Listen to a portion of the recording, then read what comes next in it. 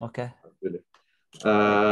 Доброго вечора. Ми раді всіх. Good evening to everyone. We are happy to see you all during this event organized by the Center for Urban History. This is one of our regular events. We hope we are going to have more of them. And this is part of the program that we now call like the sources of choice. But it is also affiliated to the project run by the Center for Urban History that we started in the first half of this year. We were trying to collect all of the possible types of eager documents, oral testimonies, stories of people.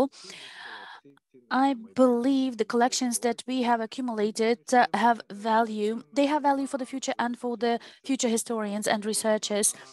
One of our initiatives as part of this project focused on recording the diaries that also included the descriptions of dreams that people had when sleeping. This is not a big collection per se.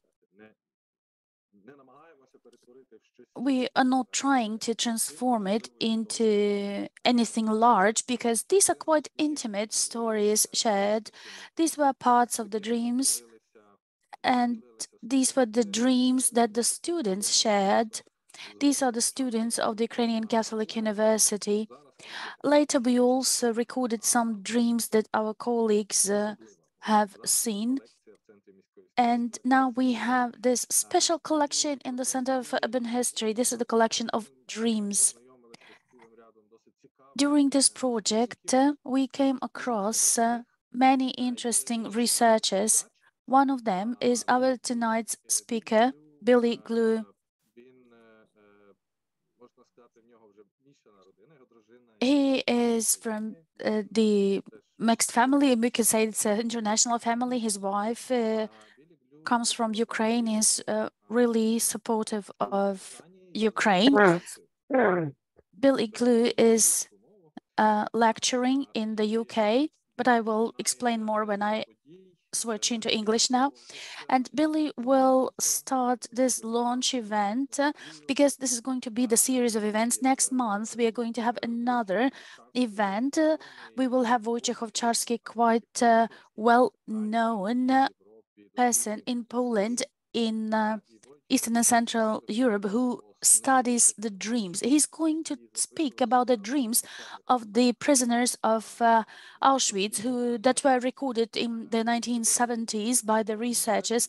This project was well documented, and Wojciech was doing that study and also published several valuable papers about the dreams and the topics of the dreams that the prisoners of Auschwitz had during the Nazi occupation of Poland. Tonight we are going to talk about different types of dreams and other related aspects. I also have a technical announcement for our Ukrainian participants. I will now switch into English, but I will need to explain where we could activate the language interpretation function. You have on the lower bar of the Zoom panel the options to activate your language interpretation. We have the interpreter with us, Svetlana Bregman, and if you don't feel comfortable listening to English, you can listen to the simultaneous Ukrainian interpretation. And I'm now going to repeat the same thing in English for the participants who come from other countries, and you can choose any channel you feel comfortable with. Then we are going to have Billy Glew reporting his ideas, and then we're going to have Stanislaw Tsalyk, the researcher from Kyiv who is temporarily relocated to Poland, but I will introduce him in more details after Billy. So we are going to have an interesting and exciting night tonight. To see you in this evening. In Ukraine, it's evening. Probably if you are in the UK, it's still afternoon. But we have this beautiful opportunity to connect various worlds and various cultures. And the project we start today is connected to ego documents, to various types of documents. And the Center for Urban History was active in collecting various formats of documents since the start of war. Though we were doing this even before the war, but then when the war started, Center collected digital documents, but then also recordings, various forms of witnesses and textual and visual materials, audiovisual materials. And among these ego documents or documents, there was a selection of dreams. And while working on dreams, we encountered a research of Billy Glew, who will deliver his presentation today for us. And this is my pleasure to introduce Dr. Billy Glew, who works in the areas of digital film, sound, and music in the United Kingdom. In his practice research PhD thesis, he worked on screening dreams. So basically, he was dealing with the idea and theory of dreams, but then also how dreams are depicted, represented, or used in film, in various films. And he used 4 theories of dreams, and I think he will talk about this in this presentation. And basically, this is already many years of interest for Billy Glew. And he also works as a practicing, you may say, artist, film director. So he's doing sound and film, and he is teaching these disciplines for his students. Our second participant I will present after Billy. Now, Billy, you are with us. I can see what you are behind the dark screen. So let's wait till Billy appears. Okay, yeah, Billy is with us, and we have already the full set of our guests, and I kindly ask you to mute your mics while Billy is presenting. And Billy, please, the floor is yours. Okay, thank you. You can hear me okay? Right, I'll share my screen now, okay? So I'll just press all the right buttons, hopefully. Okay then, you can see that, okay? You can see my screen, can you, everybody? You can see that? Yes, yes, Billy, everything is fine. Right, thank you. Okay, I'll get started then. So, so today what I'll be looking at is we're going to be looking at war, like dream sequences in war films. Okay, that's the focus of the talk. I'll give some backgrounds in general on my research on dream sequences in films, so that hopefully that'll provide some good sort of background and context. And then the plan is to sort of then look at films that are specifically in war movies and to see if there's any sort of differences or similarities between non-war dreams, and just to investigate that a little bit. So that's kind of mainly what we'll be covering. Yeah, and then later on, I suppose people will be able to ask questions if they have anything that's interested them. Right, so here we go. So, okay then. So we'll just blitz straight through. So on this slide, so the thing that I wanted to say first of all is just to sort of just to provide some background about why we use dreams in films, why filmmakers use dream sequences. Okay, so this is often there's many different reasons why people use dream sequences in films.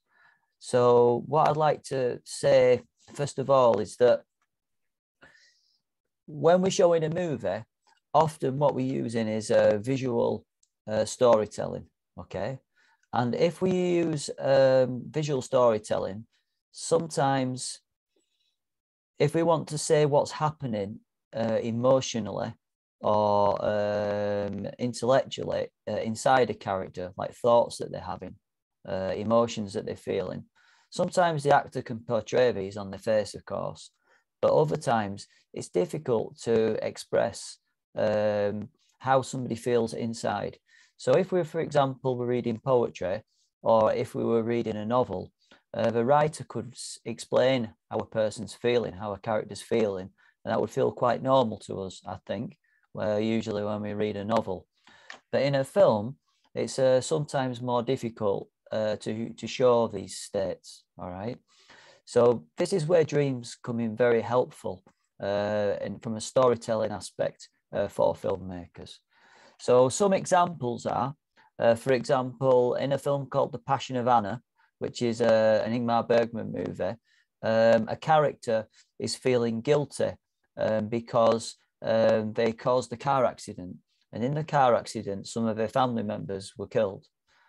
Now, unless you want to use like dialogue for the character to say, today I'm feeling guilty because of something happened in my past, this could be quite a clumsy way to show how someone's feeling.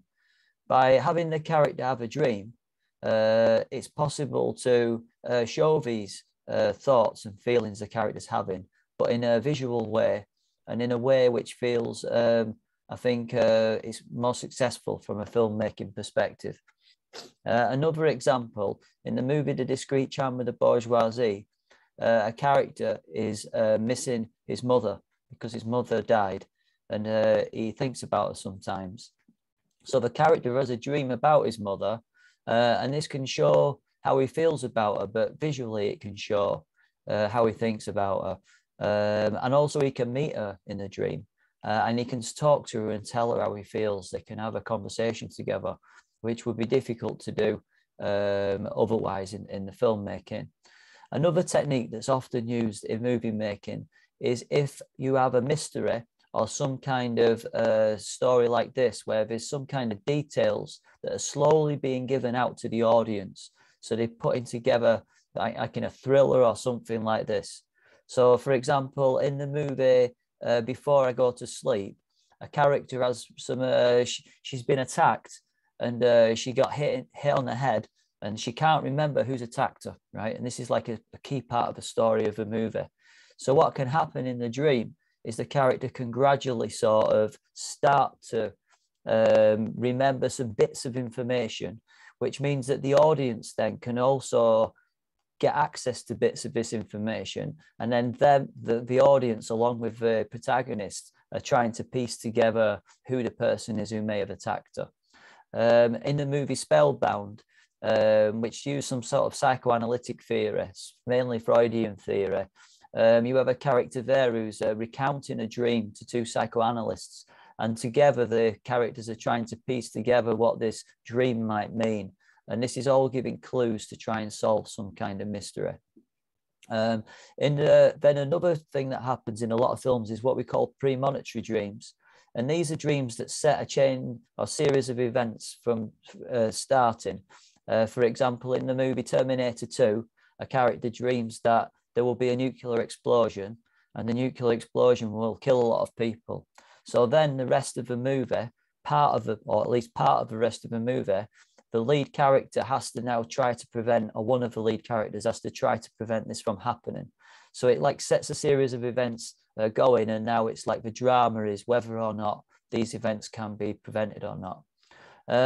Another example of using dreams is when a character is having some kind of changes physically, but they can't be shown on camera yet. So this is often used in horror movies and sometimes in what we call body horror. So for example, in a movie, An American Werewolf in London, a character has been bitten and they think they've been bitten by a dog, but really they've been bitten by a werewolf. So because the character isn't changing yet or anything like that, somehow the filmmaker has to show that there's something different happening to the protagonist. So by making the protagonist have a horrifying dream, with like a very violent dream, it sort of shows that there's some kind of internal conflict going on in a character. And that's a way to sort of like visually show this, and also to keep in the keeping of a horror movie sort of genre. So it can be very violent, for example. Other things that are often used showing in dream sequences can be states of anxiety. So a dream can show like, can reflect that. Sometimes a character might be feeling guilt, and other than like facial expressions, if they want to show more complex feelings of guilt, a dream sequence can show that, such as in Stranger on the Third Floor, where a character's feeling guilty about the way they've acted towards some other people. A dream can be used to show mental health problems or even schizophrenia, like in a 1 hour photo, where a character has a very normal life and seems very boring, but when they're asleep, their dreams are very disturbing. And this is used to show that the character isn't all as they seem in 1 hour photo. And a dream can also be used to show that a character might be suffering from some sort of problem, such as PTSD, so it's post-traumatic stress disorder. So this is used in the movie Interstellar, where the lead character is reliving some sort of traumatic experience that they had in their dreams. They're sort of reliving it, this experience. And of course, another way we can use dreams is to show private fantasies that a character has. So there's quite a few films that use that. And one movie that does that is the movie Enemy. Okay, I'm going to move to the next slide now. So this is some background about why do we use dreams in films. So many types of films, from like art house films to blockbuster films to animation such as Shrek 3 or something like this. Many types of films use dream sequences. Okay, so the question that I was interested in is, how do we know we are watching a dream sequence when we're watching a movie? Also to think about how closely the film dream sequences replicate the experience of dreaming. Like when we watch a dream sequence, we got some when we watch a dream sequence, how close does it replicate the like a real dream, if we will? How I approached this was I looked at the dream theories of four different dream theories, which kind of like conflict with one another, to see if there was one of these dream theories or a combination of them that particularly sort of was suited to filmmaking. And the dream theories I looked at was those of Sigmund Freud and Carl Jung, and then also Alan Hobson and Revonsuo. So those were the theories I looked at. There's obviously other dream theorists, but I picked these particularly because they kind of opposed to each other a little bit. And then also I was interested in how we show these like unconscious elements in filmmaking, like hidden elements that a person might be experiencing. We can move on to that later maybe. Right, so just as an overview, I'm not sure how much the people who you here know about dream theories and things like this. So this is just like a real brief overview of like the different theories that I used when I was analysing the dream theories, the dream sequences. Yeah, so these are the theories anyway. So there's Freud, and Freud is a very famous dream theorist. He introduced the move through the book Interpretation of Dreams.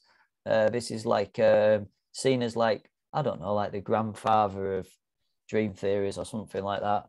And he comes up with a lot of very influential, important ideas that like influence many people who come after him.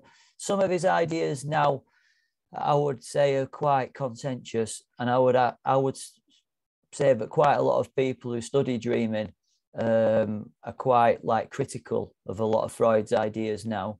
But having said that, I would say that there's still many of his ideas that are definitely worthy of considering, and are worthy of like, yeah, when we're thinking about dreaming, I think it would be wrong to discount all the ideas of Freud just because some are controversial and some are not. And he certainly has a very big influence on culture and artists and filmmakers and things like this. So there's some examples there I've put of people who are influenced by Freud's ideas. So the key point about Freud is that he has this idea that when we dream, we have something called manifest content. That's like the pictures of the dream. So when you're having a dream, those are like what you see when you're dreaming, or what you hear or experience, what you experience when you're dreaming. But he says that underneath this, there's something called latent content. And that's like the real meaning of the dream that's hidden. And the idea is that if through psychoanalysis, through like analysing the dreams, it's possible to work out what the real meaning of the dream is. And from Freud's perspective, the meaning of the dream is usually connected to a childhood wish or childhood fantasy. And furthermore, that the childhood fantasy is sexual in nature, right? This is like a key part of his, it's not the only part, it's a key part of his theory.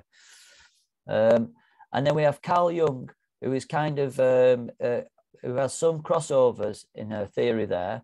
But one of the key differences in his theory is he argues that people have they have a personal conscience. So that's all the things that you're thinking of right now while you're awake. And then you have a personal unconscious, which is all the things that you kind of, that you're not thinking about right now, but you could kind of remember if you wanted to.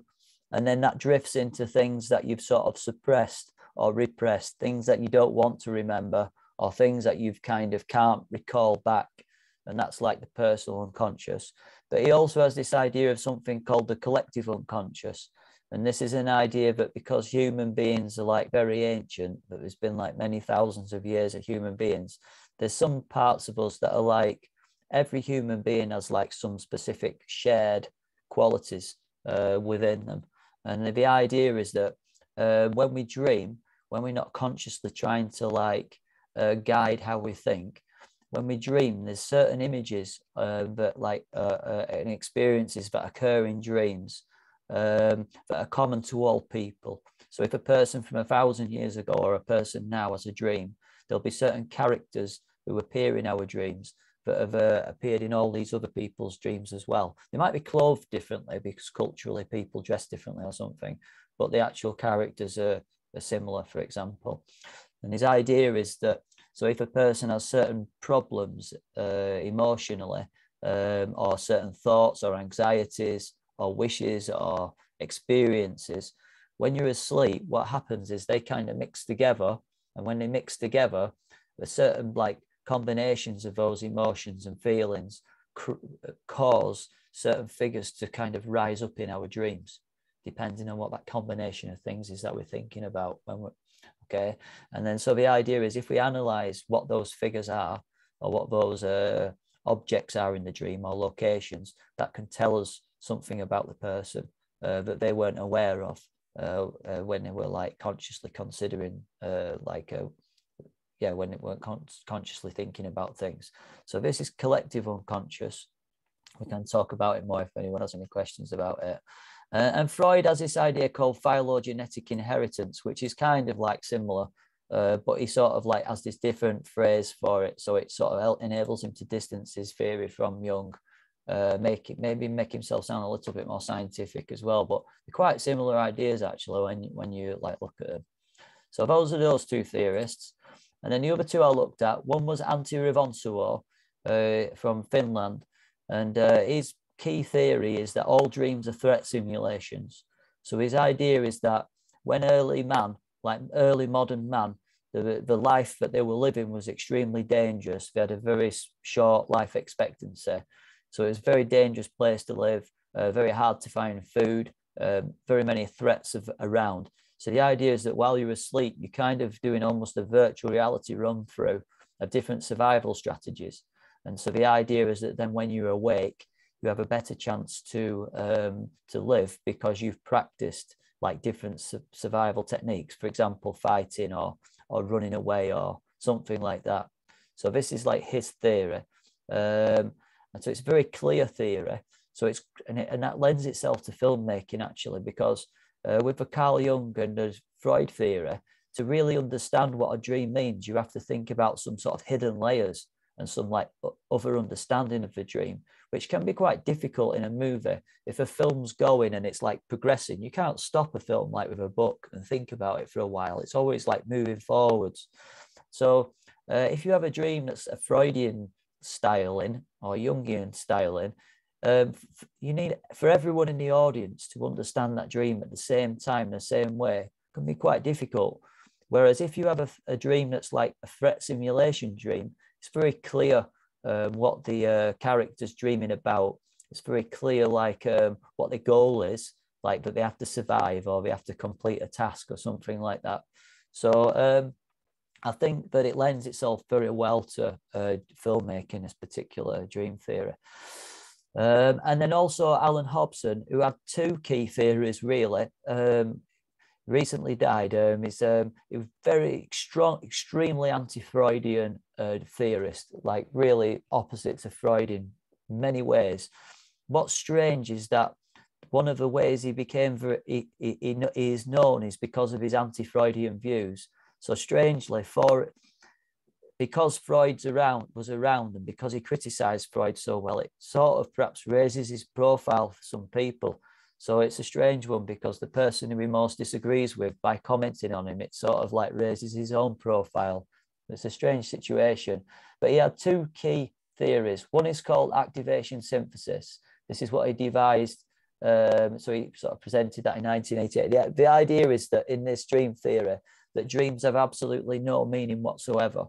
And the idea is that when you're asleep, just random neurons are fired in your brain, and then your brain tries to make sense of these random neurons, which trigger memories by creating a story. So his idea is that's like what dreams were with that theory. But of course, each person then has a certain dream. So you can then argue, well, why does that person have a certain dream rather than a different dream? So you can still kind of analyze the person's dream, even if it's an activation synthesis dream. But this is his first idea, that dreams don't really have a meaning. But then he changed his theory in 2000. You're gone, right? Somebody's going to turn the microphone off, please. Thank you. So, and then from 2009, he has this new theory called proto-consciousness. So this is a theory that when a baby is in the womb, before the baby is born, that the baby is having a lot of REM sleep, And the idea is that they're running through different physical sort of actions, preparing themselves for when they're born. And the idea is, so it's like, again, like a virtual reality idea, but it's not just for threats, it's for like all different types of actions. So there's a lot of similarities with that theory with Revonsuo's, but it's probably broader. Well, it is broader. So that's his second theory, proto-consciousness, which he was developing and working on until he died. Those are the four theorists. So I hope that's all okay for everybody. So I analysed 50 dream sequences. There was 50 dream sequences that I went through. And having gone through them, what I found was, regardless of whatever country, genre, era, from silent movies till now, every film maker who creates a movie only used 12 different techniques to create a dream sequence, right? So they might only use one of these techniques, or they might use all 12 of them. But the point is, these are the only techniques in any dream sequence, okay? So nearly always, like 99% of the time, number 7, starting and ending the sequence with an action, a dream takes place, is included. But many, like element 1 is extremely common in many dream sequences. And each one of these are the 12 dream denoting elements that I worked out by analysing a very large amount of dream sequences. This is the findings that I came up with, which I'll go through as we look at these war dream sequences. So what we'll do now is we'll go on to these war dreams, and then we can refer back to these dream denoting elements as we do so, all right?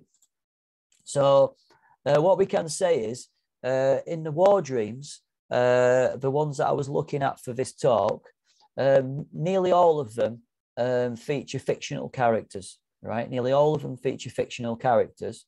But there's one in the movie Flags of Our Fathers, where the author includes his father as one of the lead characters, John Bradley. So in that movie, there's a real person being depicted, but in the other films, it's fictional characters.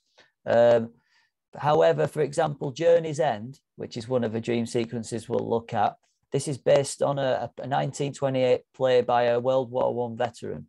So even though it's the fictional characters, it's based very strongly in a real event, which is the German Spring Offensive of 1918, and what happened to the soldiers who were like caught up in that. So yeah, so we can see the characters, the different protagonists we've got in Journey's End.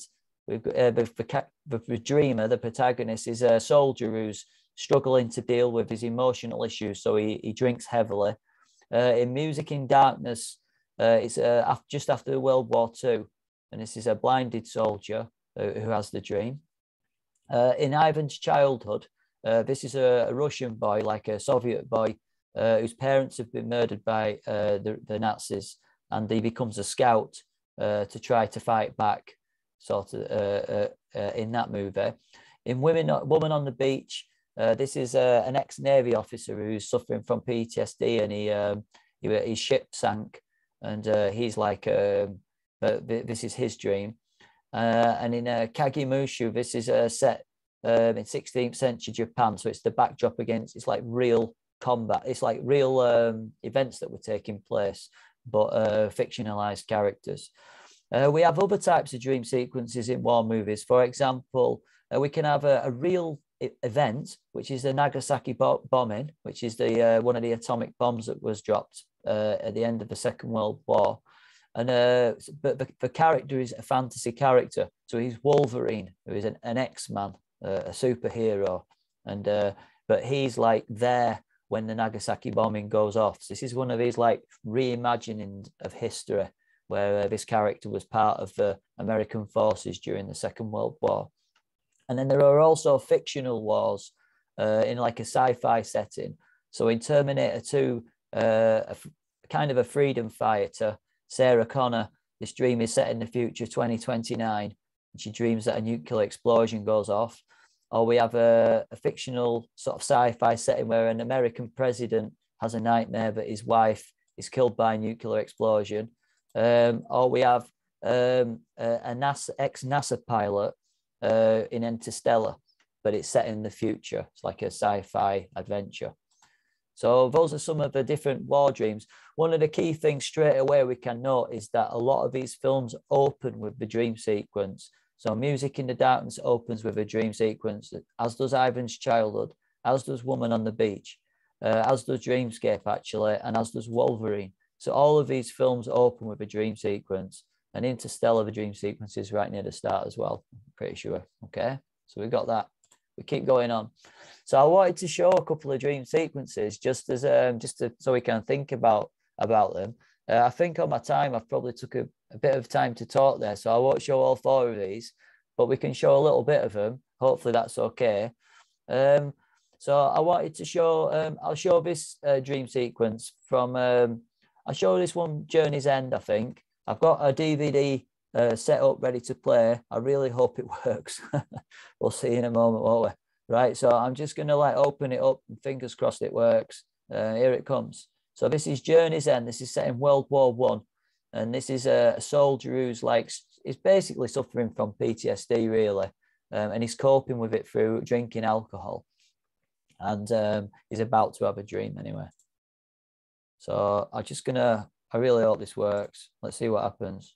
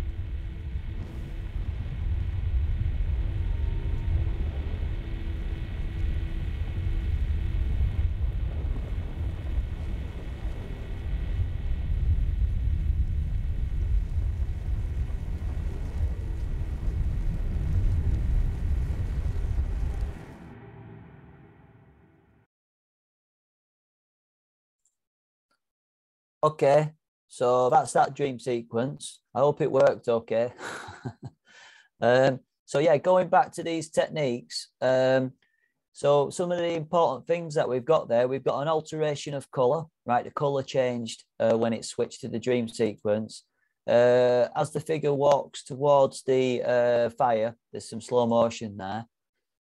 It violates the usual rules of cause and effect because the character is on a bed and then suddenly he's in a trench. On top of that, there's an explosion goes off, but it makes hardly any sound. This one here, it's difficult to understand the logic how the protagonist acts because he walks towards the explosion rather than running away from the explosion. So 1 and 2 is used.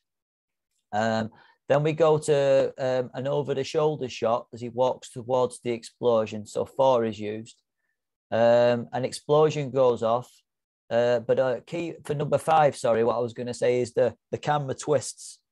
So because the camera twists, this is to surprise the audience. You think he's lying down and he's not. There's diegetic sound is only sparsely used. There's because we hardly hear the explosion. So this technique is used. At the start of the sequence, as he rolls over, his eyes close for a few seconds, which shows that he's drifting into sleep.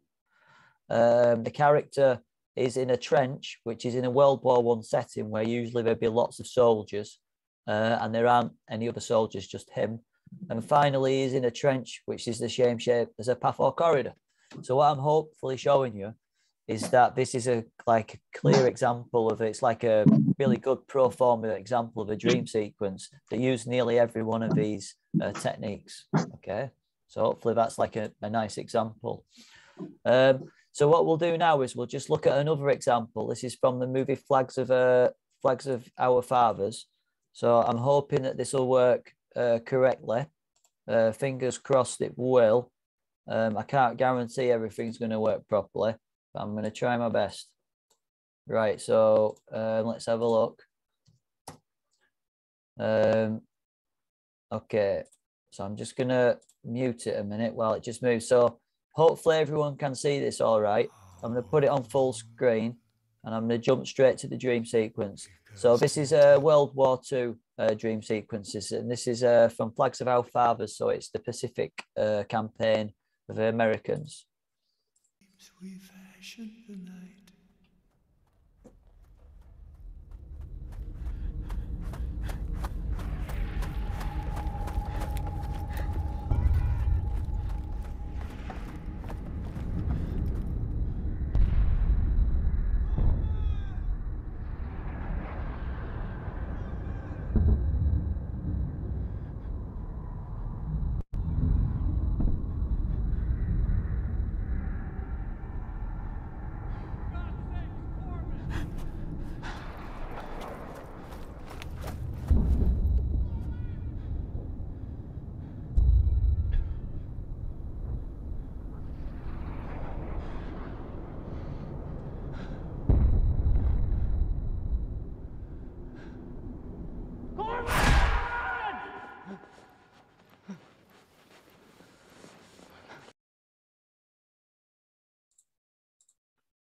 Okay, so that's that dream sequence. So why I think this one's important, and I think it's like really well made dream sequence personally. One of the key points that it touches on is the fact that it shows that people can suffer from post-traumatic stress disorder many, many years after the events that they've experienced, you know, that it's not something that can just, once somebody's had a very strong experience, a very strong emotional, psychological experience, you know, this can stay with them for the rest of their life, okay? And that's what I think this captures really well. You know, I think it's like, it's an interesting way to open the film as well. The fact that it cuts between time as well. This is another really effective thing that dream sequences can do. You can cut from somebody's like youth to their old age very quickly and very effectively just by showing somebody, an older person, dreaming of when they were younger. Looking at the dream sequence techniques there, you've got the protagonist again is alone, whereas this is a battlefield that is just this one person by himself there. We've got this low definition obscuring of the image. I think it's a really good example of using that where the character's face obscures a lot of the background. And so there's like some theories on this, some media theories. Marshall McLuhan used this theory media theorists, and also Herbert Zettel, American film and TV theorist. They argue that when an image is like low definition, it encourages audience participation, because they try to imagine, to try to kind of guess what the rest of the image might be. And I think that this sequence does that. So the idea, I think it encouraged the audience to imagine from the perspective of the dreamer, because you can't see everything that's there on the screen. It kind of, it maybe forces you to try and guess or imagine what the character might be thinking or feeling. So it encourages you to become part of, you know, to try and imagine that experience, and perhaps encourage some immersion there and some engagement with the character, some empathy maybe, or at least sympathy with the character. It starts and ends with action to show a dream took place. There's an exclusion of diegetic sound. So there's many of these techniques are used in this dream sequence. So those are some examples, and so I don't run out of time, I'll move on, all right? But I've got some other examples there we can look at if we want to, you know, later on in the talk or something like that. So just as a comparison of techniques, there was, like I said, there was 50 sequences that I looked at originally. And this is like a count up of how many of each of those sequences, like it's like a count of which techniques were most commonly used, right? So like this blue bar, which is like from, I don't know if you can see where I'm moving my pointer, but like from here onwards, like this is like 50% or more of the shots used like this technique, for example. So for this one, it violates effect, nature, and physics. Like, so somebody can fly, or someone's in a different location to they were before, or now they're older or younger than they were, or something like that. We can see this is like a really common technique in the dream, in many dream sequences, because 7 out of 50 and 7 out of 50, and when we add all these up, over half of the sequences use this technique, right? So this is like a very common technique to use in dream sequences. And when I go to the next slide, what we can see here, which is to do with the exclusion or sparse use of diegetic sound. This is like a super common technique used by many filmmakers to show that something is a dream. So like here, this bar is 90 to 99%. So the dreams that I looked at, the first 50 I looked at, you know, over a fifth of them, over 90% of the shots or more had like no or very sparse diegetic sound, and well over, you know, there's like a high amount of the dream sequences used no diegetic sound or very little diegetic sound. Okay, so that's the point what I want to put across there, really. When I looked at the first 50 that I was looking at, what I did find was many of them didn't use this technique, but someone is alone with only 1 or 2 people in a usually busy location. Those that did, it was like a really key part of the sequence, but a lot didn't, right? So why I want to mention that is that when we look at the war dream sequences, this is actually quite a common element of the war dream sequences. And I think this marks out the war dream sequences as being a bit different to non-war dream sequences. They seem to be a very important element of those sequences. Okay, so I'll keep moving forward, but so this can be something that I can pick up on again in a couple more minutes. So I wanted to show this one part of this one dream sequence. So it's a bit of a controversial sequence, I suppose, because we got a lot of people in Ukraine at this talk. So I just want to clarify by saying Tarkovsky, who's the director of this movie, so he's like a Soviet era film director, but he's quite critical, I think, of the Soviet world or and politics. Eventually, like making films outside of the Soviet Union. Some other things that was interesting for Tarkovsky as a religious person. So he often put religious imagery into his films, even when he shouldn't have been as a Soviet filmmaker. So this is something that we'll see in this dream sequence as well, actually. So I'm just going to play a little part of this sequence. Hopefully it'll be interesting for people. I'll just get the screen up there. So I'm just going to find this clip. There we go. So I just get my timings. 1:04:52. There we go. All right, 1:04:52. So yeah, this is a boy whose parents have been killed by the Germans, by the Nazis. So he becomes a scout, and he tries to sort of that's like the occupation that he takes up. And this is him dreaming about a different time in his life.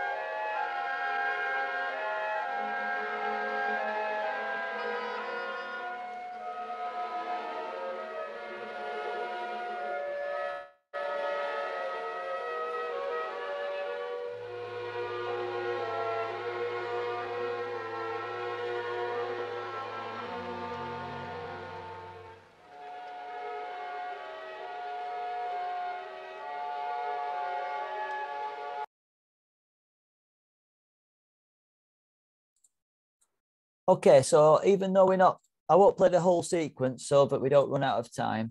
But the key point there is, okay, so if we look at, say, for instance, Carl Jung's theories here, one of his key archetypes is something called an archetype of transformation. So this is like a location rather than a person that can appear in a dream. And forests are like seen as like important locations that could be in a dream, because they can like have some different meanings that people can attach to them. For example, looking for some kind of meaning, maybe being lost and trying to find a way out of a place, like to try and find some sort of clearing or something like this.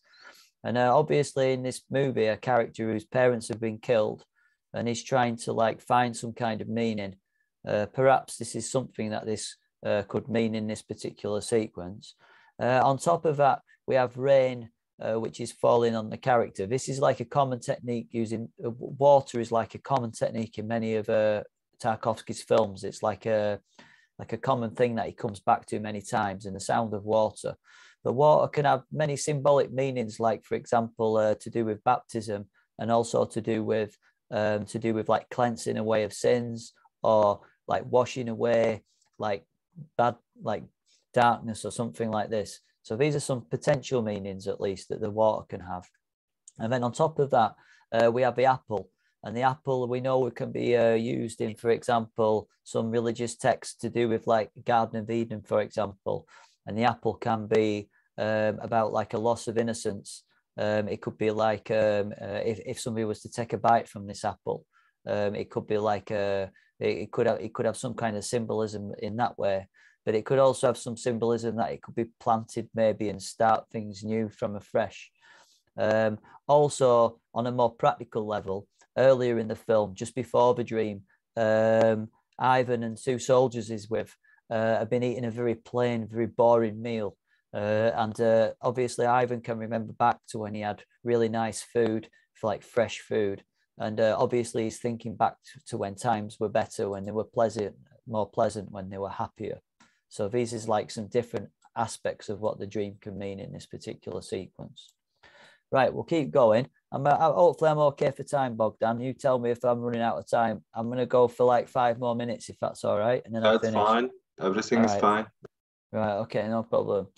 So yeah, so we're just trying to get a balance on the time there. So these are some of the key themes in the war movies anyway, and feel free to like challenge or not challenge or whichever, but this is what I noticed. And I really think it's important when we're like analysing film is to try not to put your own kind of like, I don't know, like presumptions on your findings. And I was quite surprised by some of these things that came up, actually. I wasn't some might seem obvious, but I was quite surprised by what I found when I look back on these dream sequences.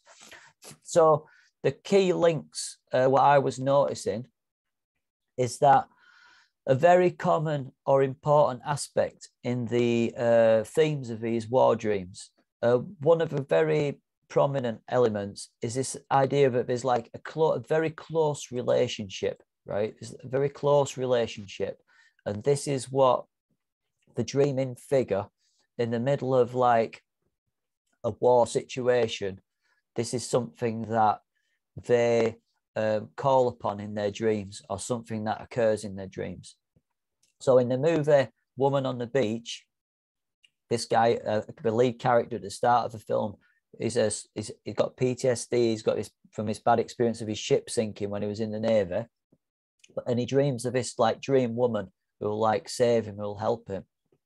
And in the film I'll Be Seeing You, very similar dream. It's like a waking dream, really.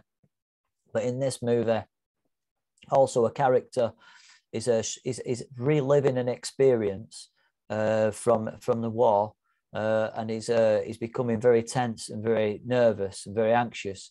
But then he thinks of a person who he's in love with, and this helps him calm down. We saw in Flags of Our Fathers, we saw that the wife of the character who wakes up from his nightmare or from his bad dream, this person sort of like, I don't know, this person sort of comforts him. In Ivan's childhood, he dreams of a young girl. In Music in Darkness, the character dreams of a woman who he's in love with. So in each one of these sequences, this is like a really important element of these dreams. Several of the dreams focus on being alone, which I thought was quite interesting topic, or an important topic to think of, because when we think of people often in an army, we think of them being like a group of many people, like a very large group of people who are all like in a team together or something like that. But actually, perhaps what this shows is that when people who are in a war are dreaming, perhaps what it reflects from a filmmaking perspective is that when it comes down to like really big moments, like if a person will live or die, or some sort of like very tense situation, actually that one. Okay, hello. Yeah, then what? We will mute. Don't worry. Yeah. So what it can show is,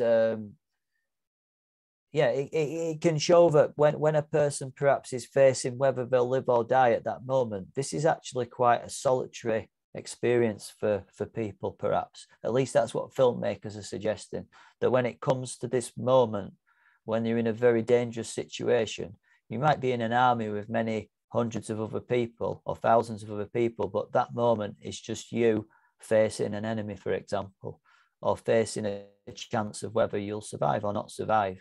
And I think that's what the filmmakers are trying to show. And sometimes perhaps they're also trying to show that a person, well, I also think sometimes when you're making a movie, you need the audience to be able to sort of understand or emotionally identify with the topics and themes. And I think if you focus on just one person, it helps the audience more easily sympathize or empathize with that lead character. So I think that's another reason why they isolate one character. So it encourages to just think how that one person's feeling. Several of the films deal with just annihilation. So for example, Buffalo Soldiers, a character dreams that he drops out of the sky and hits the ground. Journey's End, we already saw, where a bomb goes off in a trench.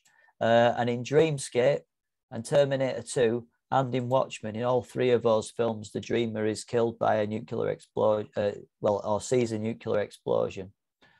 So yeah, Interstellar, it's a plane that crashes. So this is a common theme as well in many of these dream sequences. Quite a few of the dream sequences include characters who are suffering from anxiety.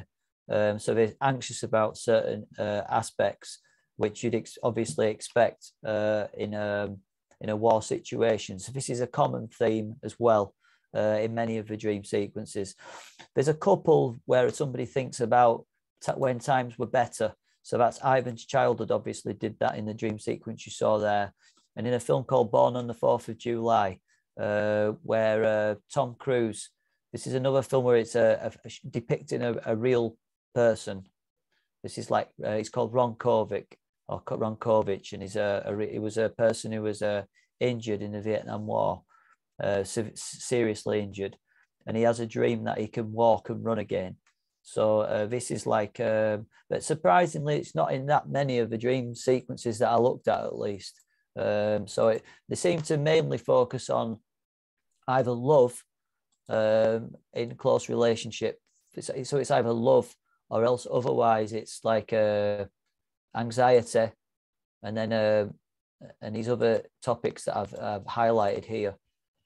So depending how we was to look at these dream sequences, we can look at them from, for example, anti-Revonsuo sort of way, and we can say that these dreams are like threats. Many of these dreams are threat simulations, how to cope with being in a very dangerous situation, and how to survive them.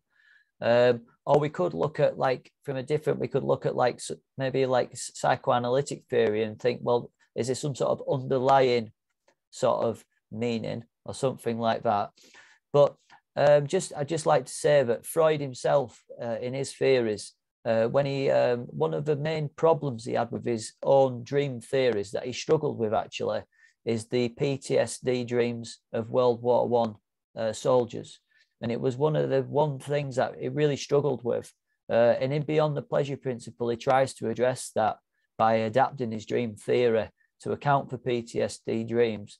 But it's definitely one of those things that it's, you know, it's difficult to equate a PTSD dream with a childhood wish and a childhood sexual fantasy. No matter how you try to bend what the dream might mean, it's quite difficult to do that with some of these dreams.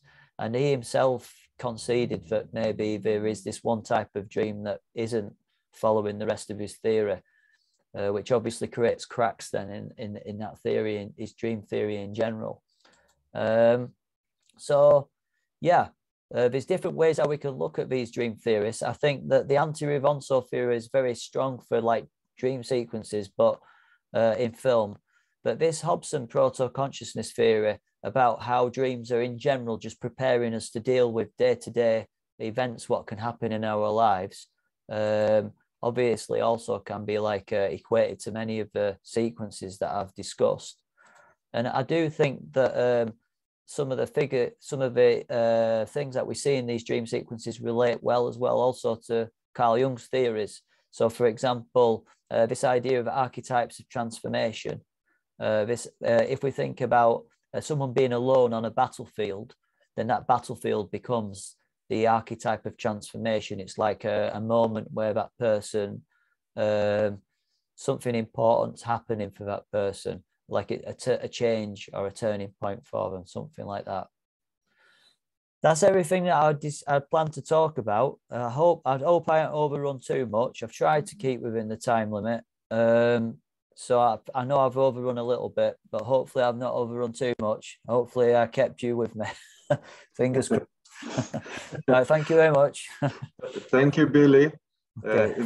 Indeed, very interesting selection. Of course, we have many questions, but before we proceed to this section of today's talk, I invite our second speaker, Stanislaw Tsalyk, who can share with us his ideas behind drafting a dream sequence in a film for which he prepared scenario in the 90s. And to my knowledge, this film is also connected to the war situation, or let's say post-war situation. And I ask those of you who speak English, please switch to to English language in the lower bar of our Zoom, since Stanislaw is going to speak in Ukrainian. And we have simultaneous translation, so please follow the bar and switch to the other language. And I am very happy to welcome Stanislaw Tsalyk, Tsalyk, He is the old friend of ours and a well-known author and the screenwriter who works for various online and offline platforms. He has been awarded multiple times for his texts. He is the member of the Ukrainian Film Academy and the National Union of Film Artists and the Association of European Journalists. Stanislaw researches and writes not only about films but also about cities.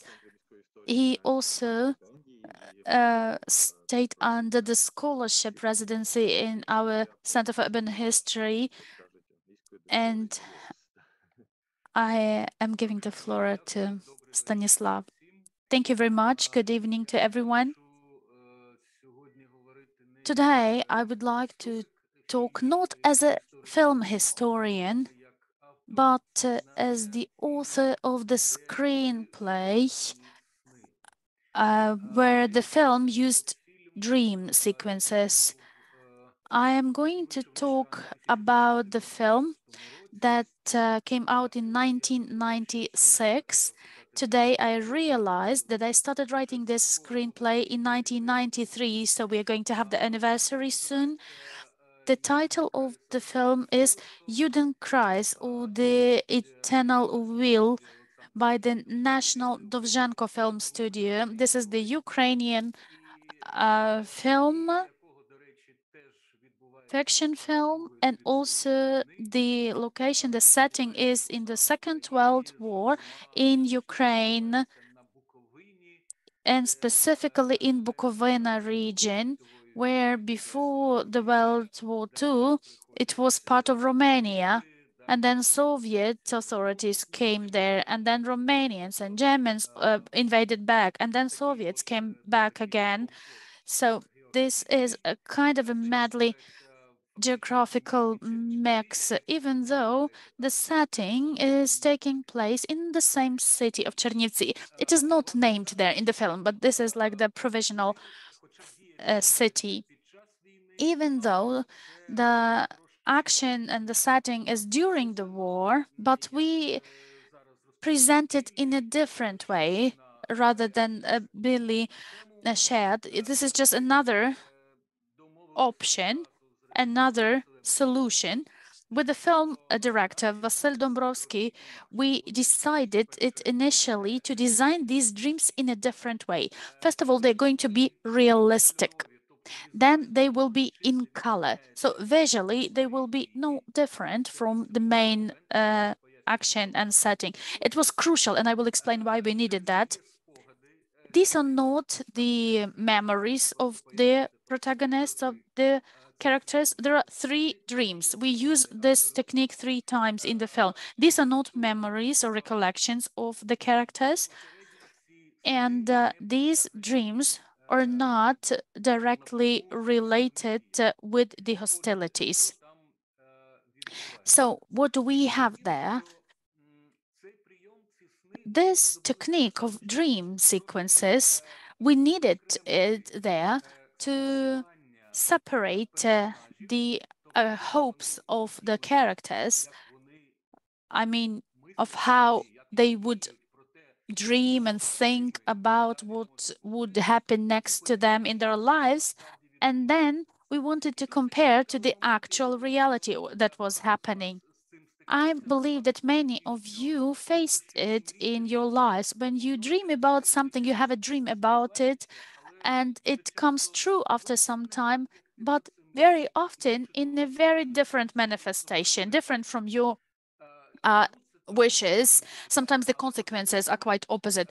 We're not talking about the causes to this, but we are trying to show this in our film. And first you have the dream that is trying to show what the character wanted to be. And then we see how this dream is coming to reality, but in the opposite way, with the opposite consequences. Let me be more specific. So there is the female character, the simple village girl named Marichka from the village in Bukovina. she goes to the big city. This is no-name city, but this is Chernivtsi, basically. And she has a dream to become a singer. Of course, they cannot accept her to the theater. She understands that.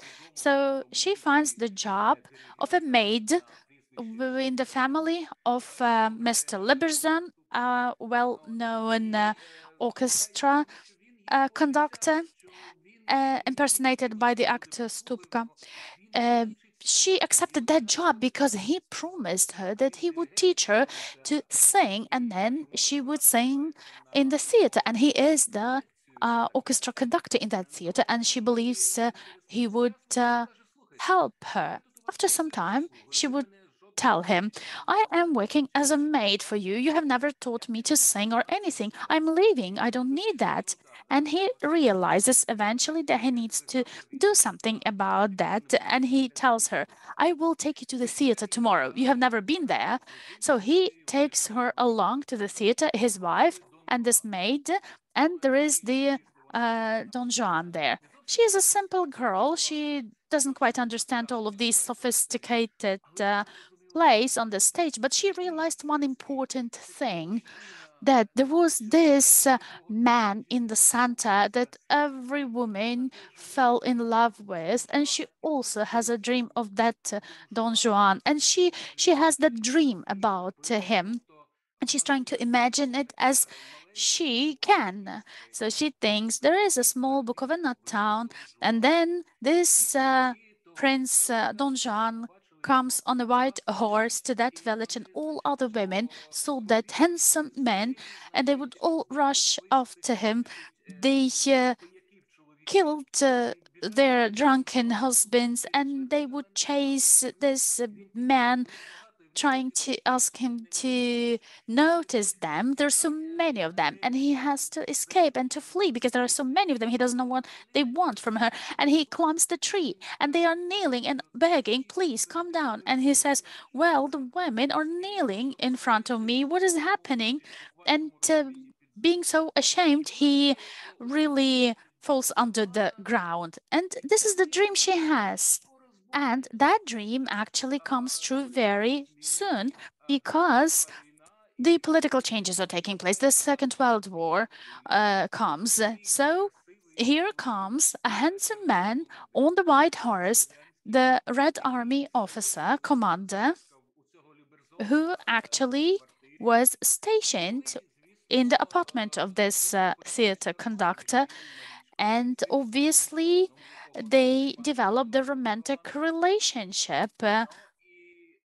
This Marichka girl and this Don Juan officer, but the developments turn out quite different because she gets pregnant and the Red Army retreats from that town. Then she has a baby and he comes back and she would rush, don't you remember me? This is our son. And he is looking at her in surprise. He might not even remember because several years passed. And he tells to everyone, please take this crazy lady away. And he leaves on that car. So it turned out differently than she thought. And there is another dream in that film when this Red Army officer comes to that town and he tells to the local citizens about the future of communism, about the principles of new life. There will be no money, everything will be given out free of charge in the stores, everyone will be equal, and stuff like that. And there is this character, the local Al Capone, who financially controls the entire town. And his name is Samson Shek. He also came to that meeting and he was listening to all of this delusion, and he would still ask, but who's going to pay for all of this? Because you cannot live without money. And this Red Army officer says, you're going to pay for that. And this Marichka, who was also attending this meeting, she sees that dream and she understands the situation in her own way. So here comes the dream. She is there with his she is there with her another boy who was courting her before that Red Commander. So this boy, Vonchik, they are staying in this tavern. According to her, it's a luxurious place. It's not, but she believes it is luxurious. But the point is that they could order any dishes in any quantities, the most tasteful things free of charge, according to how the red officer explained. This is how she understood it. However, the waiter in her dream is actually this local mafia man, Samsonchik, and he would bring a dish and after another and after another. And then at some point, he would say, all right, I will give you as many dishes as you want, but there is one dish covered with the cover. You cannot open it because otherwise everything else disappears. You can order anything except for this. As soon as he said it, Marichka lost interest in all of this communism and all of this never-ending, free of charge food. And she encourages that Vonchik boy, let's check what is there. He says, of course, we cannot do this. Of course, we can do that. But what if there is some food that I could never imagine? And now I will know. And he said, you can't do this. And she is, this is a dream, quite comical dream, actually. Not the recollection, the lyric recollection or anything, but eventually she managed to convince that Vonchik that they would at least peep into under this cover and nobody would learn. So they would open slightly that plate and the bed would fly out and escape. So the waiter noticed that and he said, if there is a woman in this world, there will be no heaven or no communism, never ever, no paradise.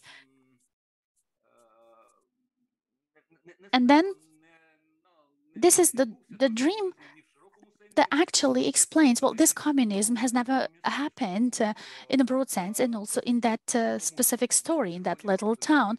Why? Because the Red Army retreated. And there is the third dream.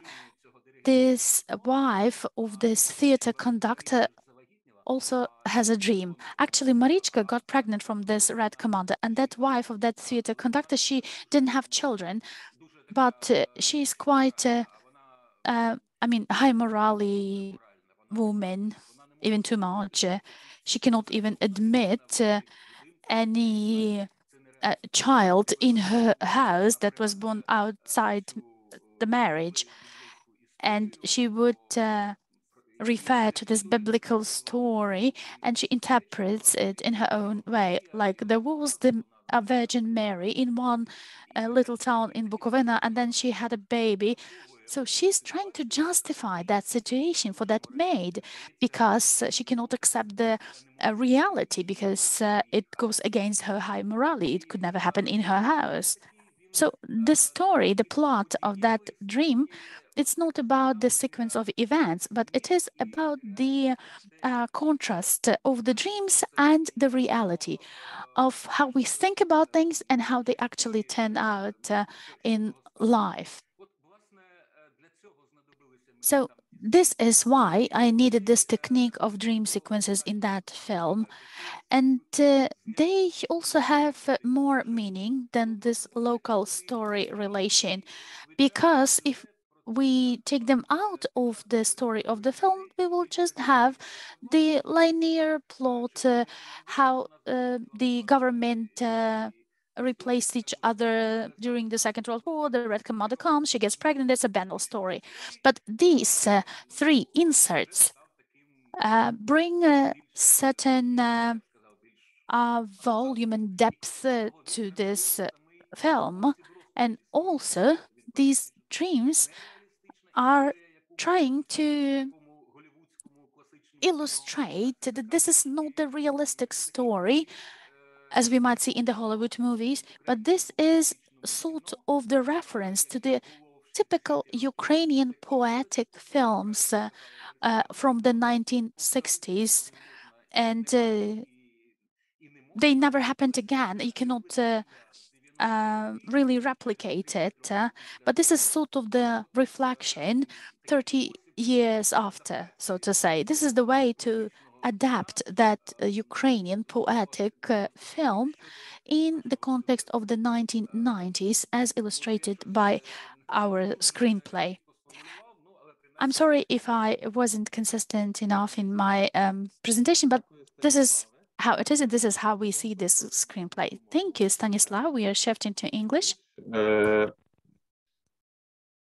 And I asked Billy to come back to us since we have some questions after this. And Stanislaw Tsalyk's reflections on his personal needs to impose, not to impose, but like to design, yes, dream sequences in the film about the post-war region show the agency of the screenwriter.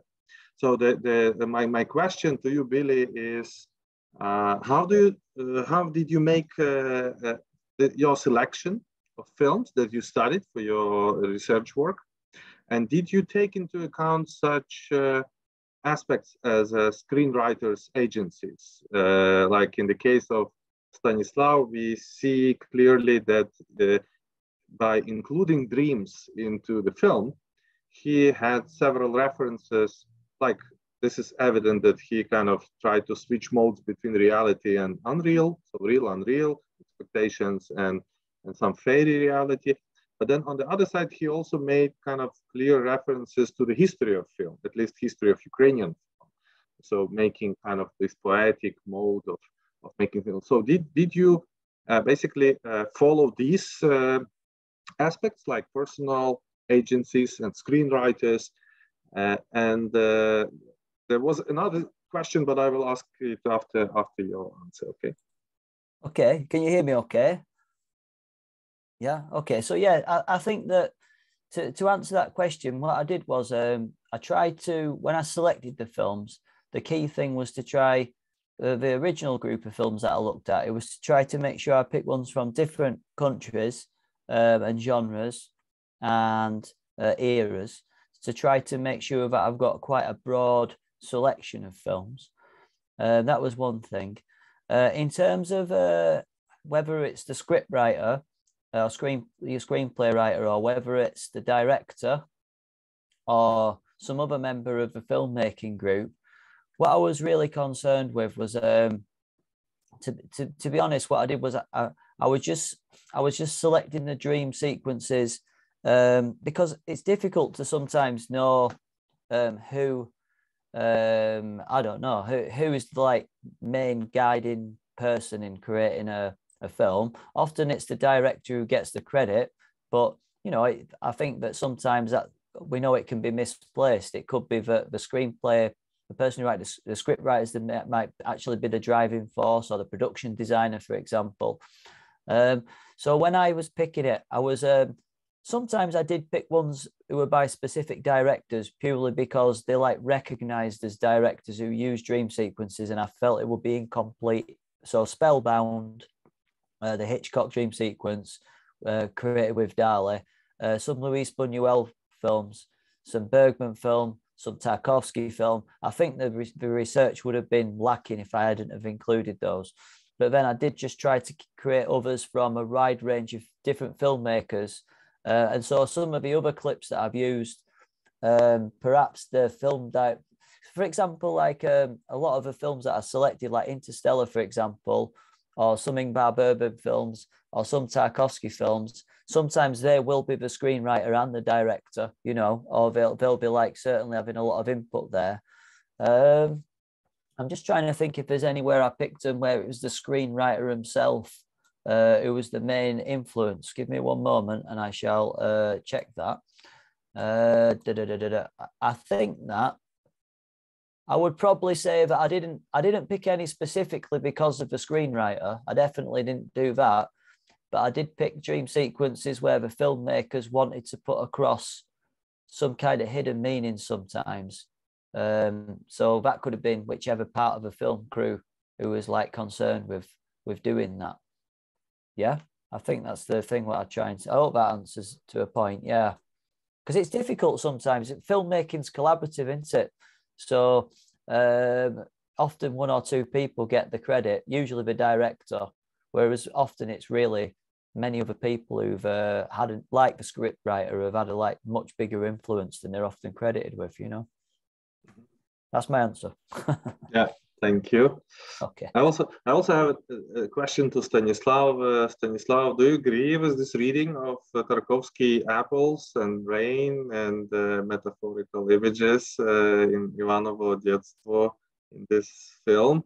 Or maybe you can comment on more like on poetic mode, whether this was a kind of typical attitude in the Soviet cinema making or specifically Tarkovsky's take on these sequences.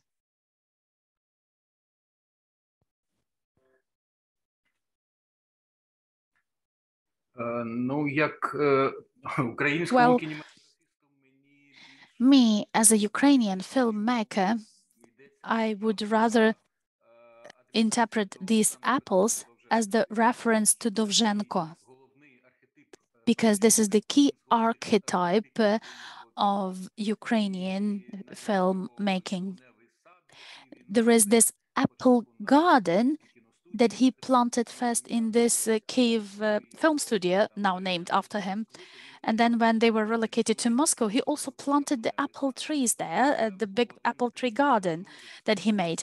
This was a very important symbol of this person, of the important figure, Ukrainian filmmaker. When we think about dreams, well, it's not widespread and popular technique in the Soviet times. I might be mistaken because I have not researched into that specifically, but the first thing I would think of is Tarkovsky, because I remember that very well. But obviously, dreams have been used earlier, starting from Zvene Hora film by Dovzhenko, maybe still earlier even, in the silent movies. They obviously have been used in the pre-Soviet times. But obviously, they were used with very practical utilitarian objectives, like, for example, in the musical comedies in vaudevilles. You understand why the dream would be used there. But apples, for me personally, that would be about Dovzhenko figure. We have the possibility to ask questions to our participants. And if you want to ask a question, please go into the reactions bar and raise your hand, and I will then give you the mic or whatever we have here technically. I also have another question to Billy. Did you encounter, this was not only my question, several people asked, dream sequences in documentaries? Is it ever possible actually? Well, I think in terms of dream sequences in documentaries, the film that sort of pops into my head, just because I obviously weren't expecting you to ask that question, I think there's a film called My Winnipeg, which is by a director called Guy Madison, where it's like a kind of, it mixes styles. So it's him reflecting on the town where he came from, and he's sort of talking about, so it's like you could argue, I suppose, it's partly like a documentary on like his experiences of growing up. And in that movie, that kind of constantly fluctuates between dream-like images combined with him narrating and this kind of thing. So I think that's an example. There are some films, I think, probably that do it, but I would imagine that in a documentary, unless it was a reconstruction of a key dream that someone had, I think it's quite rare, isn't it? The films I was looking at, for example, the film Sex and Drugs and Rock and Roll, which is the biopic of a rock star called Ian Dury, in that film, which is it's like a telling of his life, there's several dream sequences in that film that Ian Jury has. So, you know, there's films like that where they're biopics and it shows people having dreams. So perhaps that falls a little bit into that bracket, what you're saying there, maybe. So perhaps in some biopic films, you know, I would imagine that's something that's going to come around, where a character's had a key dream that was like very important to him as a person, you know. Oh, Luis Buñuel as well. I often, and these other filmmakers, often they use the real dreams that they've had, and then they put them in the story. So the war dream from Discreet Charm of a Bourgeoisie about a soldier saying how he meets his mum on the street, that's actually a dream that Luis Buñuel really had, and then he just put that in the movie. So there you've got like a real dreamt event that's put into a fictional tale. So you get that as well, you know. All of the dreams in the movie, or all but one in Kurosawa's movie film Dreams, all of the dream sequences in that, I think except for one, are real dreams that people had. So maybe there's like a blurring of the lines of a documentary there as well. Maybe. Yeah, thank you. In regard to comparing two collections, like your selection of films and our selection of dreams that we collected since February 2022, I can confirm that we have a lot of, these are not, of course, films, but real dreams, yes? So in real dreams, we have a lot of being alone. It's very interesting that you put it on the top. And I've seen this being alone. And then in many dreams, people recall that they are alone, or they have some imaginary creature, like it can be a dog or a cat or someone with whom they have kind of these, I would say, protected close relations. So they are not that kind of manifested. Yes. So sometimes in dreams, people are alone or with somebody who represents a close one, or someone who is close to the person. And we don't have, you know, a kind of like war annihilation, but we have often recalls that dreams end up with some violence. Yes. So yeah, it's a kind of, it corresponds with an anxiety. So it corresponds with your take on these theories of threat simulation. So probably many people who are dreaming now in Ukraine, they have this kind of threat simulation. I don't know, it's like trope, we can say. We have a question from Magdalena Zolkos. Please go ahead, Magdalena. Hi, everybody. Thanks, Billy. Thank you both. Thanks to both speakers. This was really fascinating. So what strikes me in the first two sequences that you showed, Billy, was that they had to do with like oniric mediation of direct experience of battle. And what is so interesting about the project on war diaries, dreams, but more broadly diaries, is that they kind of complicate war experience that maybe doesn't have to do always with this immediate proximity to battle, right? Or maybe this sort of directly acquired image of a battlefield, but it can, you know, it can have to do with other sensorial experiences like sounds and affects and sights and so on. So I wonder whether you have experience or examples of these cinematic sequences of dreams that would have to do with like indirect experience of battle. But maybe even more interesting for me would be to hear you speak about how do you think dream sequences in movies complicate the question of what it means to experience war. Okay, let me just look at my notes here so I can just make sure that I'm accurate in what I say. Right, so I've got my list here, so this will be helpful for me. So to answer that question, I would say, okay, well, I'm just trying to find a good example that I can use. So firstly, I suppose one example, partially that meets what you're saying.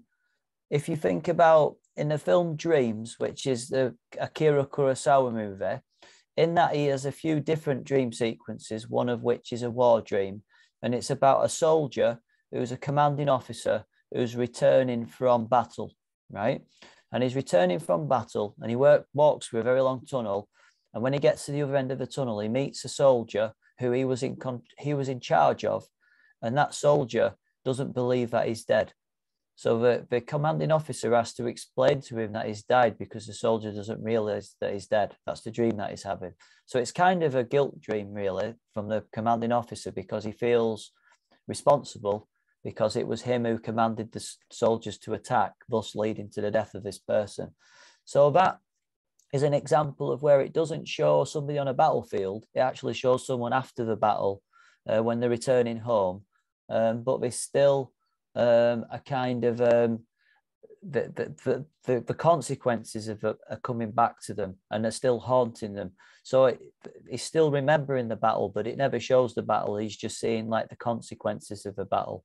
So that's like one example, I think, of a war dream that does that. Let me just think.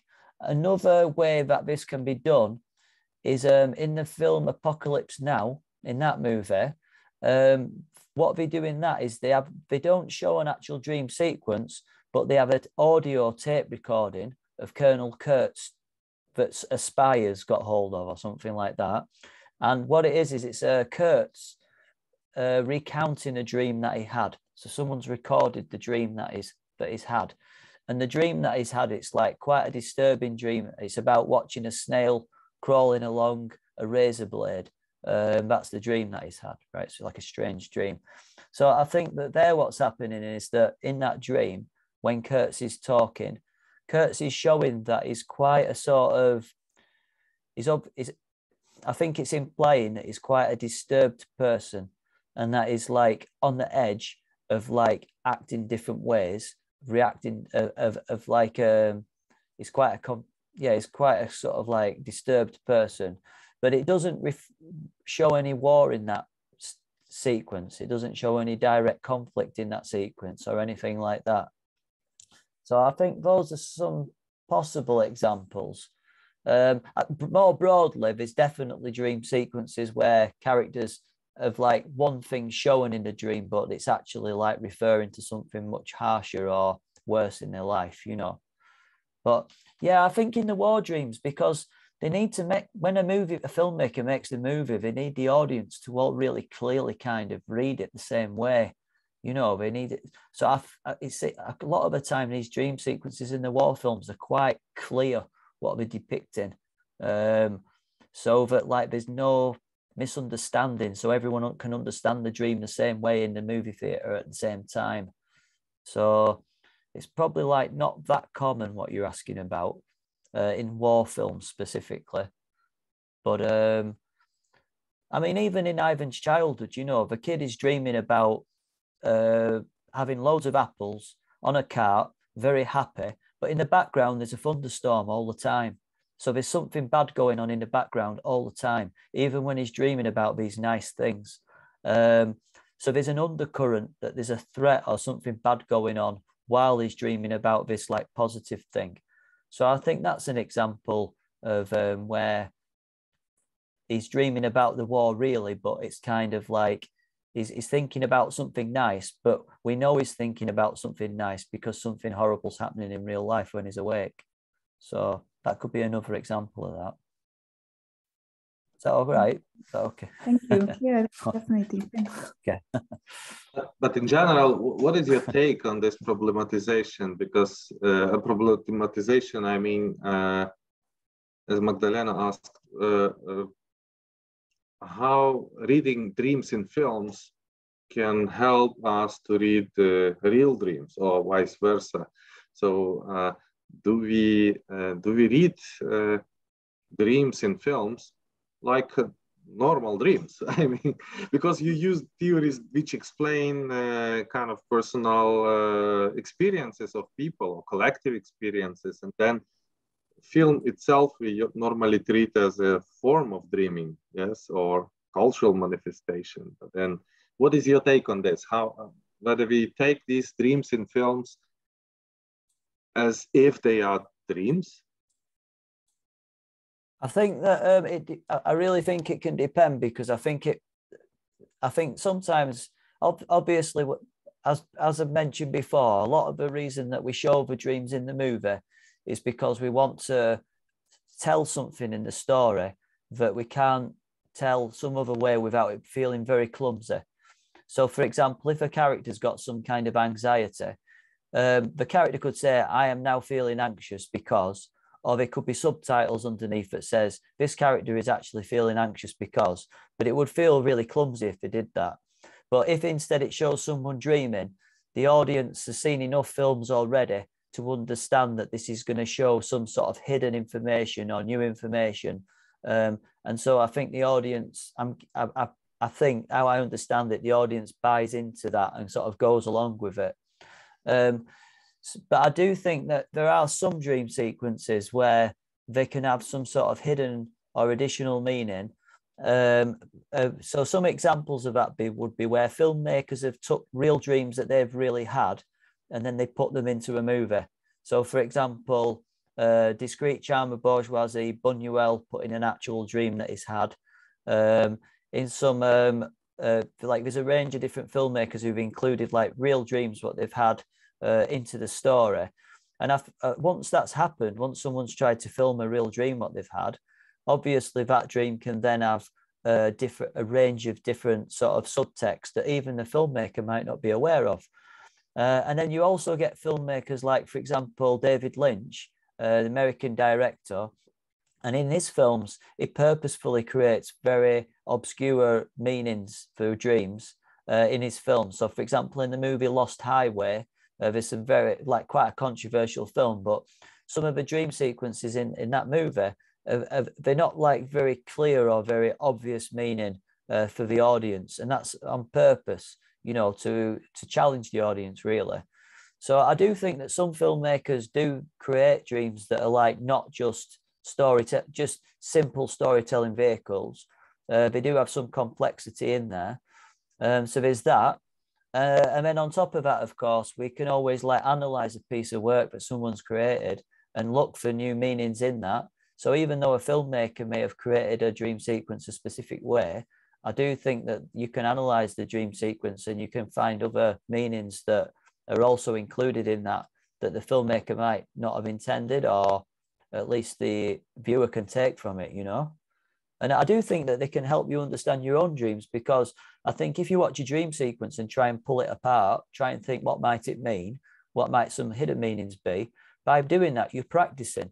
And if you practice on a dream sequence from a film, then when you have your own dream, you can use that practice that you've done to try and break your own dream down. So you've had a run through, you know, you've watched the dream sequence in whichever film, you thought, oh, I wonder what that means. And then you think, what underlying meanings could it have? Discuss it with some people maybe. And then when you have your own dream and you're uncertain about it, you've had a practice run. So you can then perhaps break your own dream down more accurately or more skillfully. So I do think it's helpful to look at, even if it's just as a training exercise, to understand your own dreams better, you know. And some people report to us that I had a dream that is as if I was in a movie, you know. All right. yeah, there's that. Yeah, it can get very complicated. Dream, yeah. I again encourage people to ask questions. We have a professor who worked with dream sequences and films for many years, and I was stunned by your exhaustive list of possible attitudes. Yes, how to depict dream in such a cultural form as film, which shows basically that there are some repetitive modes. Yes, and again, it shows that we have some more kind of rather general human cultural representations that can be in dreams and in other forms. We have some comment. In my dreams, I made my own movies. Yes, people say that in dreams they make movies. There are also forms of therapies that those who are under treatment ask specifically to dream as if they are making a movie, or as if they see a sequence of a movie. And very often their life is compared to movies. Yeah, interesting. Yeah. I have maybe one more question, because if people don't have more questions, then we can let you go. Okay. Since it's already late. Oh, we have one more question, but then I just want to ask you, do you think, before we proceed with another question, my question is, normally when I say to other people from outside of the Center for Urban History that we collect dreams, they normally kind of a bit astonished, or they don't get the point. Why do historians need to collect such fairy stories like dreams? And I often have to find kind of words why it is important. And what would be your take? Why basically dreams are important for understanding some periods or times or whatever? Well, I would say that personally, we know that we spend, we probably don't, but we're supposed to spend like 7 or 8 hours asleep every night. We know a lot of us don't if we're working sometime, but in theory, that's what we should be doing. And quite a high percentage of that time we do spend dreaming. So there are some arguments that dreams are only like a byproduct. It's like the reason that people dream is like a secondary. It's like connected to some other issue in the brain. And it's like a non-harmful byproduct, and that's why people still dream. But I think that's like, to my mind, that's like a sort of like a minority view. And we know that people who don't dream, it's a very it can have very bad detrimental effect for them. So the vast majority of people do dream unless they've had some kind of brain trauma, or they have some very serious medication that they're on. People do dream. So we can say that dreaming does serve a purpose. There's some sort of point to it. There's some sort of reason to it. So I think that when people are awake, when they have a thought, when they have an idea, they'll write it down and think, oh, I had an interesting thought or idea. And they might use that as a way to construct a new invention, or to come up with a new theory, or to something like this. And I think that, when you're dreaming, that your brain's still working, you're still coming up with so you're still being creative, you're still generating ideas. And I think personally, even if you just look at dreams from that perspective, I think that they can generate some ideas that you wouldn't come up when you're awake. If you look at things from Hobson's point of view, where he was looking at brain chemistry, and he was saying different chemicals are more active when you're awake, and different chemicals and parts of your brain are active when you're asleep. So it does mean your brain's operating in a different way. And why not take advantage of that? Why not look at what, or consider what your brain's running through, what you're running through when you're asleep, and maybe it can give you like a nice, fuller rounded knowledge of yourself as a person, or maybe like some deeper insights into how things are affecting you, emotionally or physically or something like that. So, even if people don't take any sort of spiritual side to dreaming or something like this, and they just think of it as like a purely physical action, I still think that it's beneficial, to sort of to do this. And I think a lot of creative people know that when you're just waking up, as you just wake up, if you try and solve a problem just as you wake up, because you've still got like your brain still some dreaming chemicals mixed with some waking up chemicals as the transition switch between the two, you often can problem solve in a different way than when you're consciously fully awake. So I think that demonstrates that dreaming can lead to different ways of solving problems, for example. So yeah, I personally think that there's value in it, but we can see there's lots of artworks and poems and novels and films to demonstrate that interesting thoughts occur when people are dreaming. That's my pro-dream argument anyway. Thank you, Billy. We have Vova Polegin. Please go ahead and ask your question. I'm actually not Vova Polegin, but he's right next to me. Yeah, hi. My name is Clemens Poole. Thank you for the lecture, both Stanislaw and Billy. I have a kind of two-part question, I guess part for Bohdan and part for Billy.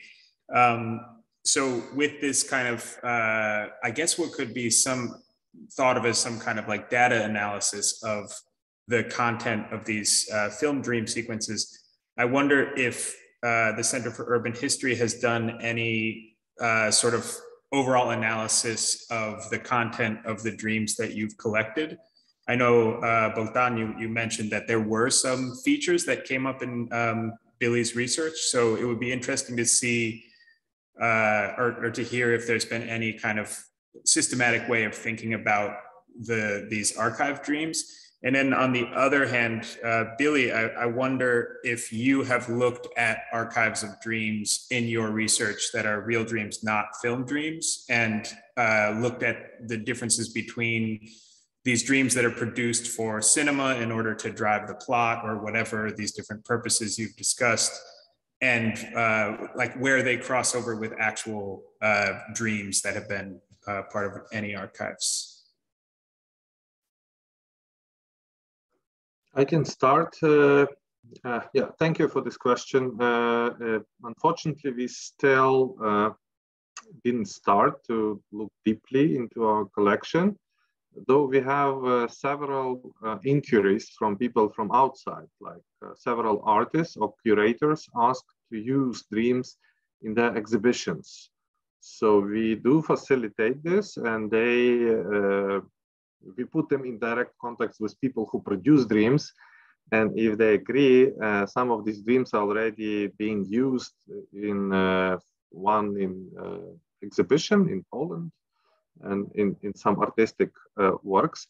But when it comes to reading or trying to analyze the collection, we are only now approaching to this. We have a team of international scholars, and Magdalena Zolkos, who was here, he is our close friend from Finland.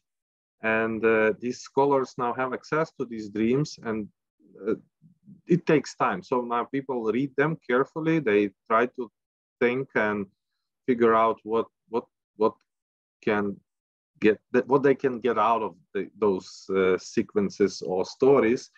And the same is with me. I encountered to analyze visual dreams because we had several participants who made not textual, because you have this different kind of genres of producing dreams. So some people recall them, some people record them, some people give interview and tell the story, and some people make drawings. Yes.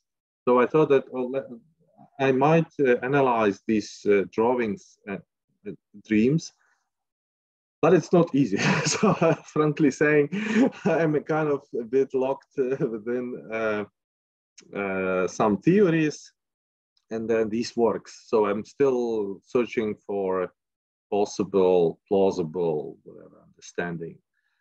But soon we plan to make the whole collection accessible and clear all the these are not copyrights, but still agreements with people who produce dreams. So yeah, when we will have everything done, we will develop interface and people could read these sequences freely. Then Billy, please go ahead. Yeah, so yeah, to answer your question, thanks very much.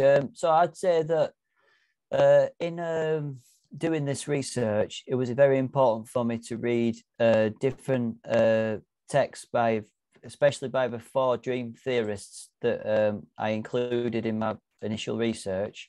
So, and within the books that those people wrote, they use many examples of dreams that they've analysed in their careers.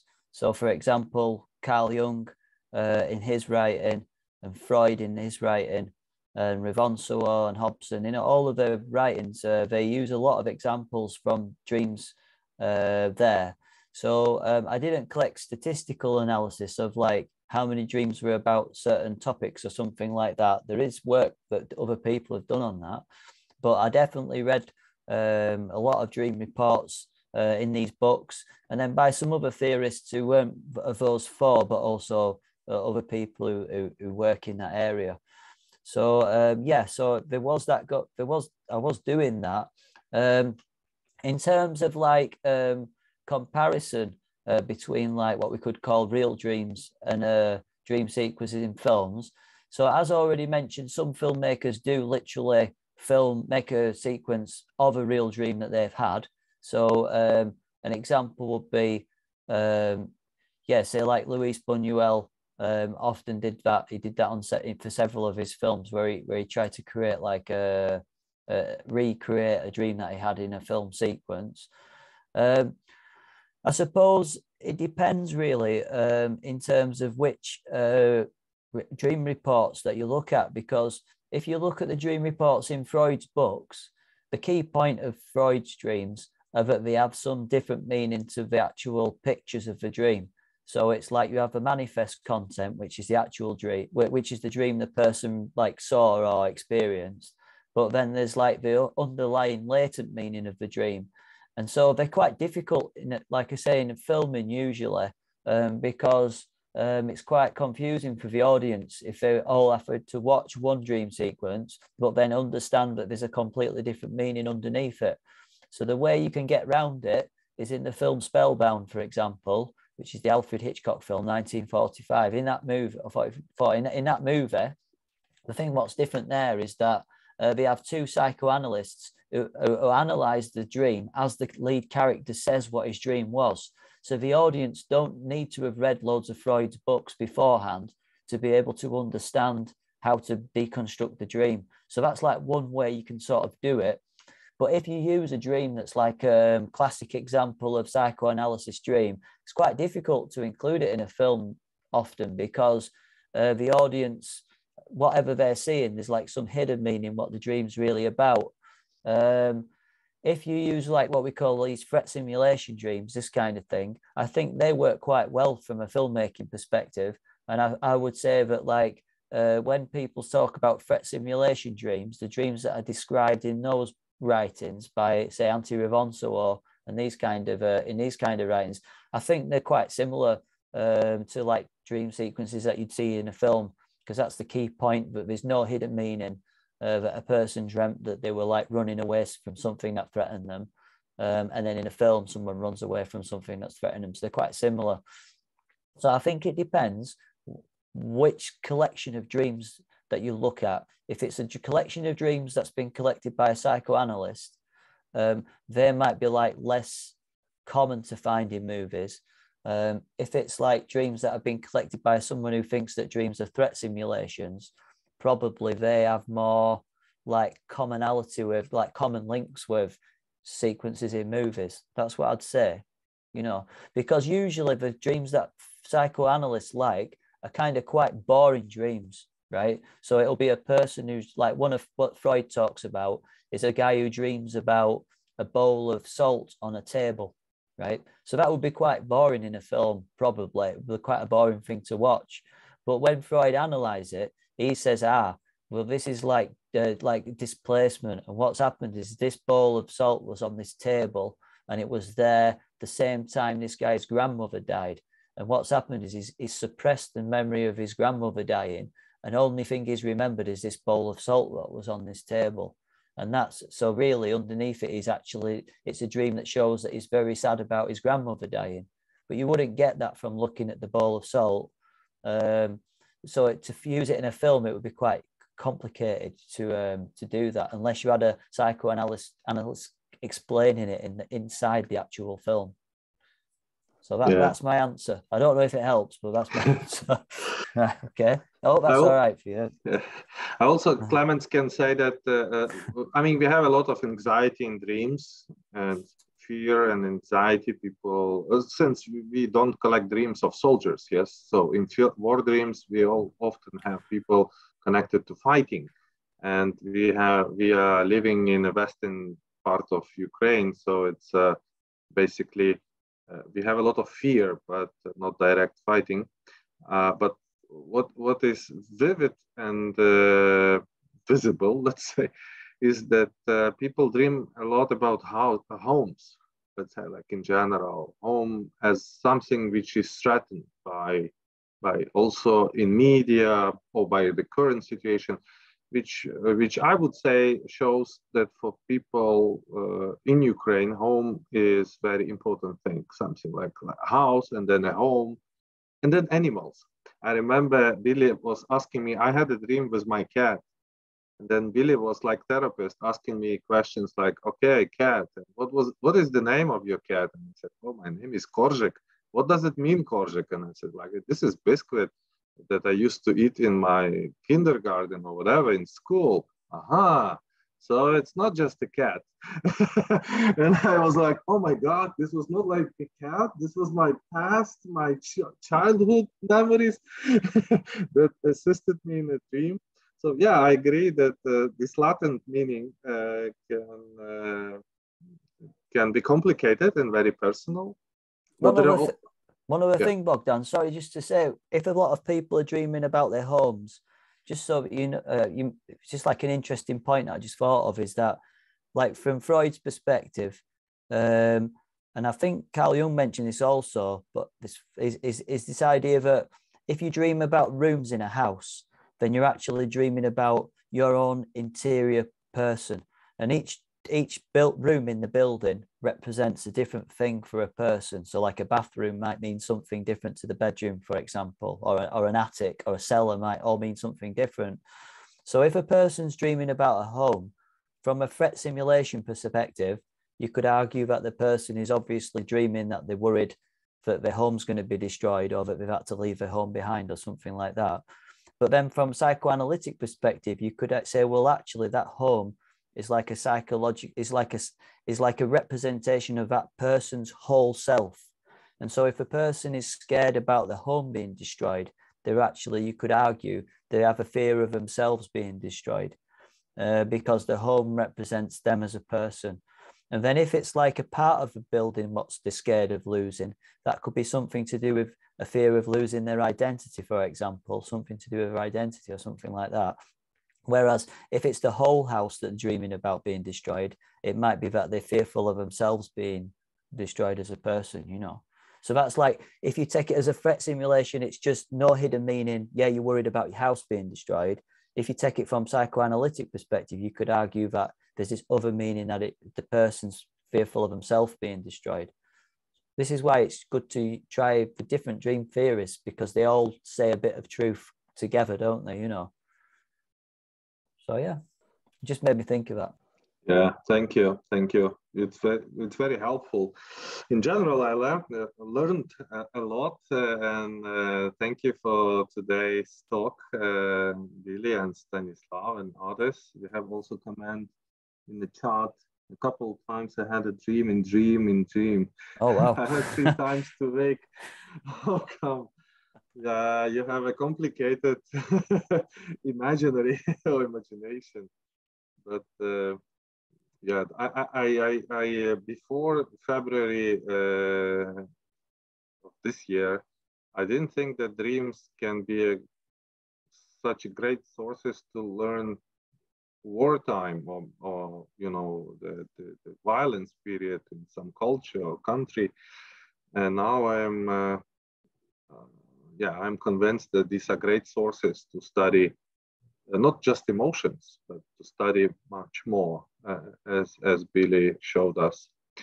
If you don't have any further questions, we already have like 2 hours, more than 2 hours talk, so everybody is tired. And I am very thankful, Billy, for joining us today and giving this brilliant presentation. Thank you, Stanislaw, for connecting with us from Poland.